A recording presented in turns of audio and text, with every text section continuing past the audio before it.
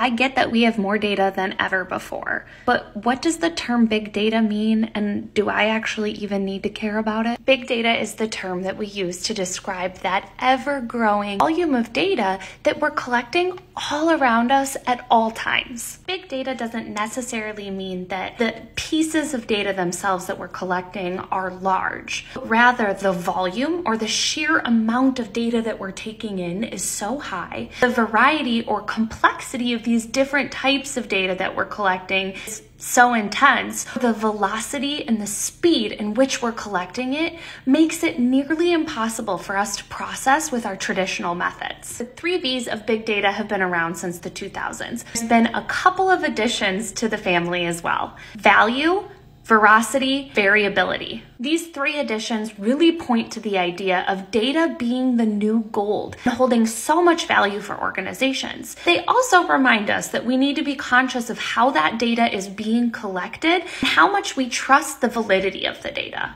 You might start to hear terms like data lake brought up when we're talking about big data. It's our way of talking about how we store and manage these new and growing types of data. It's really difficult to manage this variety and volume of data with traditional computing infrastructure. That's why you'll start to hear a lot of big data conversations get intertwined with discussions about the cloud. All that's well and good, but why should it matter to you? Where it really becomes important is how we use this data, improve our work streams, add efficiencies, drive our decision making, and most importantly, is driving new product development. With so many insights at the tip of our fingers, what's going to become increasingly important for organizations is putting together a strategy of not only how to analyze all of this information, but use it to predict behavior and drive decisions in a meaningful way.